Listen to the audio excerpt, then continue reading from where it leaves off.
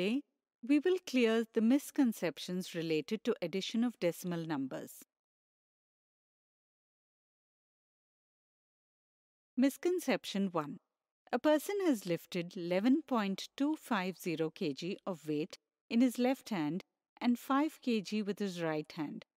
Find the total weight lifted by the person. While adding decimal numbers, the place value of digits is ignored. Here, while solving this example, 5 is written below 0 and the sum obtained is 11.255 kg.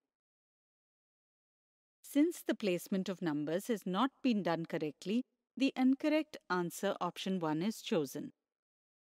The actual concept that needs to be learnt is that since 5 is a whole number, it has to be written to the left side of the decimal point. Since this number has only one digit, we will write 5 in the units place. Then, we will place decimal point on the right side of 5 so that we can separate tens place. Then, we write 0 in the tens place, hundreds place and thousands place. Since 5 is a whole number, we can write 0 in the place of tens, hundreds and thousands. Here, 0 is used as a placeholder. With the help of this, now both numbers have equal number of digits after the decimal point. Now adding these numbers will give the correct answer as 16.250 kg. Therefore, option 2 is the correct answer. Misconception 2. Dinesh purchased 1 kg of rice at the price of Rs 17 and 65 paise and 1 kg of wheat at the price of Rs 19 and 80 paisa.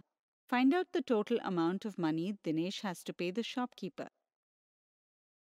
While dealing with decimal numbers, sometimes it is misunderstood that the digits to the left side of the decimal point make one whole number and the digits to the right side of the decimal point make another whole number.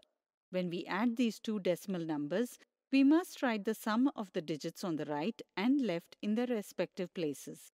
Here, the sum of 6 and 8, 14, is written as it is. The carried over number is not added with digits in the ones place. This is a misunderstanding and it gives us option 2, which is incorrect. The correct understanding is that the digits on the left side of the decimal point and the digits on the right side of the decimal point represent the same number. The only difference is that on the left side of the decimal point is the whole number and on the right is part of the whole. When we add two decimal numbers, we start adding them from right to left. First, we must add 5 and 0 whose sum is 5. This is written below 5 and 0. Similarly, the sum of 6 and 8 is 14. Even though there are two digits, we have to write only one digit in the result.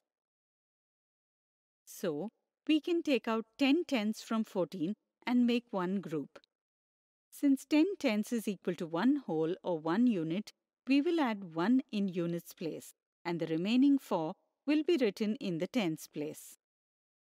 Solving it this way, we get the result as Rs 37 and 45 paise.